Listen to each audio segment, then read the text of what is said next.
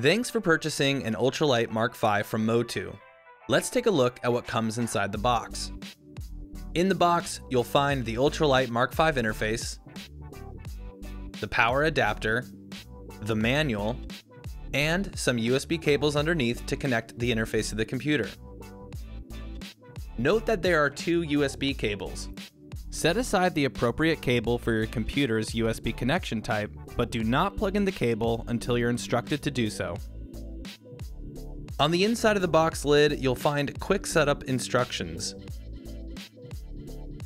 The serial number for your UltraLite-mk5 can be found on the bottom of your unit and on the side of the box. You'll need the serial number to register the unit and download optional software, instruments, and loops. For details about how to get these free included assets, watch the next video in this series. Before you get started with your UltraLite-mk5, you'll need to install the driver on your PC. The download link is right below this video.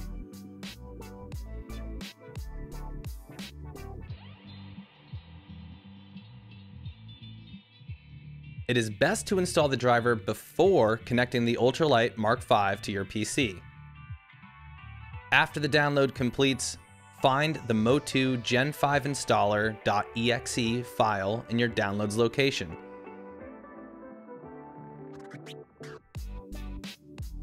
Double-click it to start the installation. Once you're in the installer, click Next, Accept, and Install.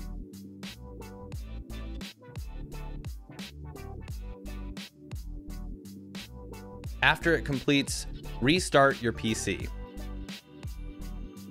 Once the computer restarts, connect your UltraLite-mk5 with one of the supplied USB cables. If your PC has USB-C ports, use the USB-C to USB-C cable. If it has USB-A ports, use the USB-C to USB-A cable. After your computer restarts, plug in your UltraLite-mk5 with the appropriate USB cable and connect the power cord. It should automatically power on. After it's powered up, right-click on the speaker icon in the bottom right corner. Then, click on Open Sound Settings. Under Related Settings on the right, click on Sound Control Panel. Highlight your UltraLite-mk5 main outs and choose Set as Default Device. Connect a pair of speakers or headphones to the unit. The volume knob can be found here. Turn the knob to adjust the volume level.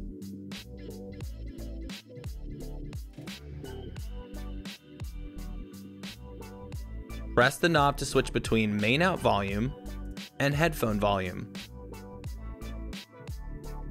Now, try opening Windows Media Player, YouTube, Spotify, or another music source on your computer.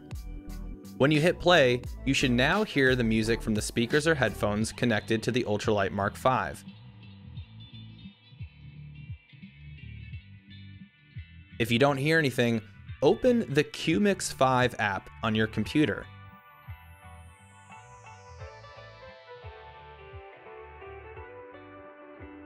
Go to the Device tab,